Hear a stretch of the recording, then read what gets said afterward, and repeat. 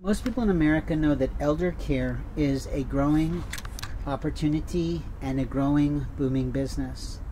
We used to have some famous, world famous news reporters that were doing a program of finding difficult times, looking for people to handle the elderly in their families.